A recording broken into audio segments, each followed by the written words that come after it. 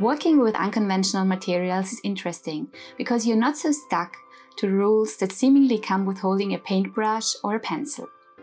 Hi, my name is Connie and I'm a professional graphic designer and artist from Austria.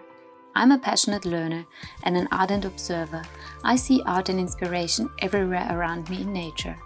In my art, I love to work with texture and color. What I like about this kind of art is the joy of the process and the wonder of seeing what you can create. Closely observing an object allows us to be really present and fully immersed in the activity. This can help you relax and get into the flow, a state of mind where you can be most creative.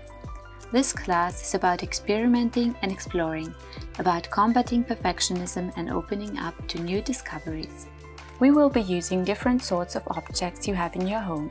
Objects from the bathroom, objects from the kitchen, packaging materials, and nets and stencils. For each object, we're going to create one piece and explore the different marks you can produce with it. After an overview of various kinds of paints, we will cover different types of basic marks, color mixing and color combinations. I will also give some tips on composition, which you will learn to approach intuitively through practice. Mark making with everyday objects is an exercise in the unexpected.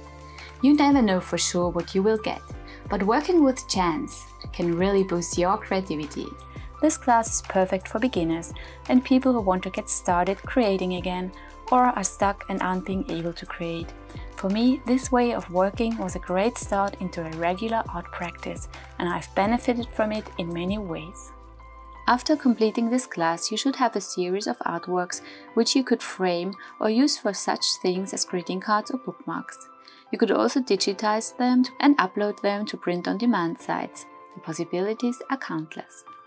I hope you will take away some valuable insights and ideas to incorporate into your personal creative practice. See you in class!